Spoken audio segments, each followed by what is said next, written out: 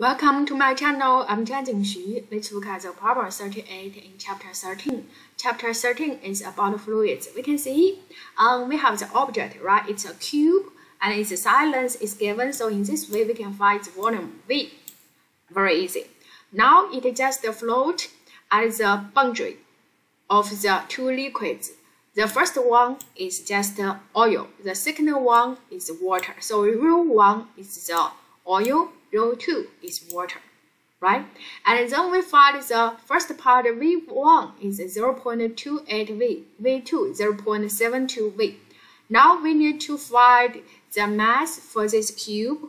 So now we look at the cube, the V is given. So we need to find the density for this V. How can we do that? We consider this cube is static balanced. The force must be balanced, right? The net force is 0, so the buoyancy F1 plus buoyancy F2 minus the gravity equal to 0. So F1 comes from the oil, F2 comes from the water, right? So we look at the F1.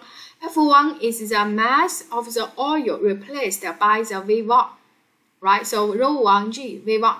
F2 equal to the mass of the water replaced by the V2, right? And the mass M equal to rho naught G V. And then we input all F1, F2 mass inside. It looks like this one. And then we input V1, V2 inside. We get the function for rho naught, the density of this cube. Now the mass for the cube is rho naught times V.